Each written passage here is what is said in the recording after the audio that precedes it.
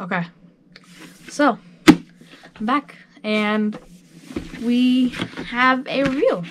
But before we get into the review, I'm back now. I was sick, had 2 backpack sicknesses, but I'm back now.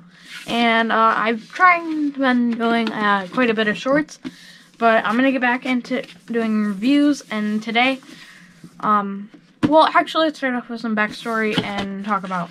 So, over here, I'm going to grab the Raycon 200s, which I did a review on at the start. They seemed like a really good headset, and for a while they were a great, awesome headset. But in the last month, I've been noticing problems, static, audio's just been not really good. But everything has been fine other than that, except for this week, the audio went totally even worse. When I was talking to myself, I could hear echoes and everything. So we need to get rid of that. And also, not a big fan of wired. So I'm gonna set these back over here. That's why we have Razer coming in with the wireless headset. This is the Razer, I don't know how to say it, Kaira for Xbox. Now this thing is probably, I think it was I don't remember how much it was. Or it was 80 bucks. You can see right there, it was 80 bucks. Everything is on there. So, start off, and the box looks pretty nice, to be honest. This is decent compared to the Raycon 200.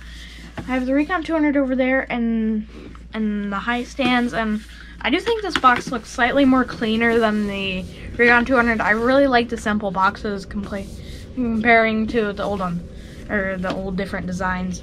So, start off with this whole tab up here, which I'm assuming is going to pull something out. Okay, that was interesting. And we're going to pull out.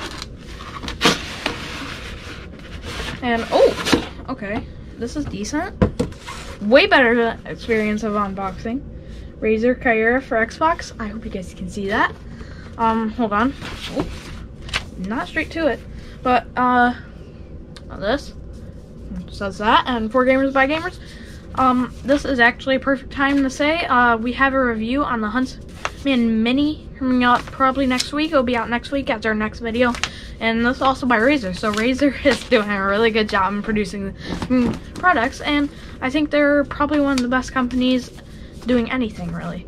Okay, so I'm assuming the setup guide, which I already watched videos on, this pretty much one of the most simple setups ever. And oh, okay, so we have the headset right here, but we're not going to take that out yet. We're actually gonna look into, I believe, what is probably wires, something. What the heck kind of contraption is going on here?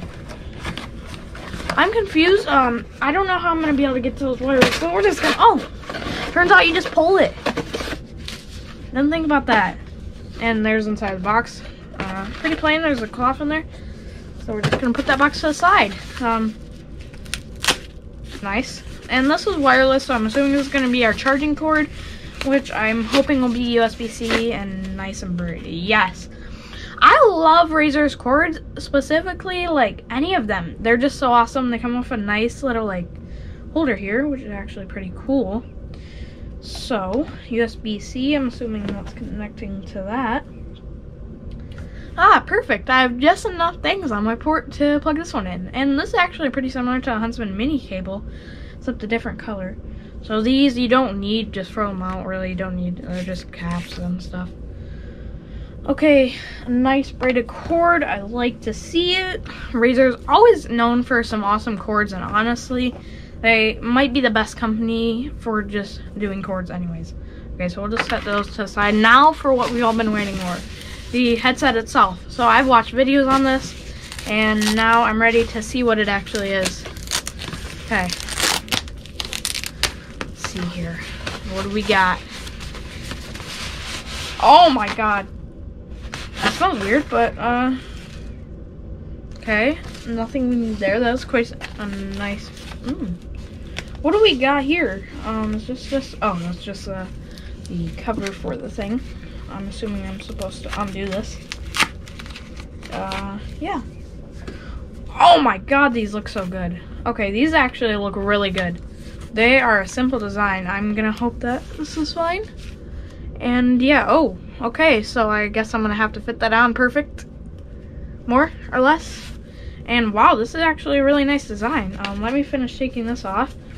Alright, so as you guys see, update your headset's firmware.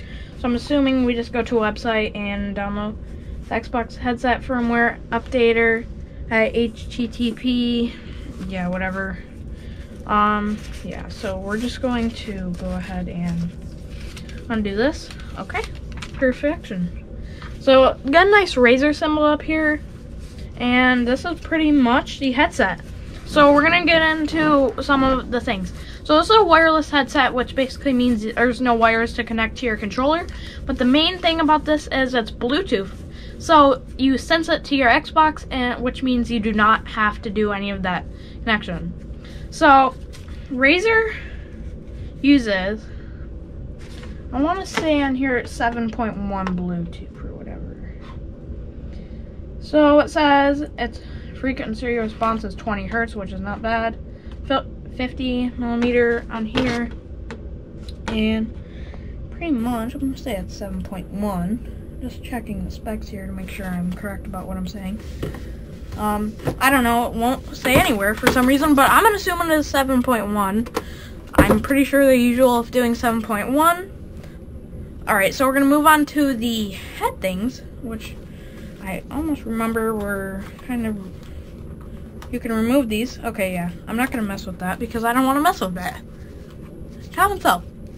Okay, and let's see here. We've actually got a reader here to say how high it goes. It's actually pretty nice. And on the other side, that also says the same. It's got some nice Razer logos on the front. And yeah, basically we're going to put these on. Am I putting these on right? I just want to make sure. Yes. Okay, and you can adjustable mic. Can you take this mic off? No. Okay, so I believe that's with the pros. You can adjust the mic. Well, you can anyways, but that's extended. I don't know how much I like fully extended. A little uncomfortable, but we'll just simply go there. It's got nice green stitching, as you can see. I'm assuming you can wear it around your shoulders like this. It's actually pretty comfortable. This is actually nice, and if you can just do that and get it out of the way. And we've got some more padding up here, which is also green.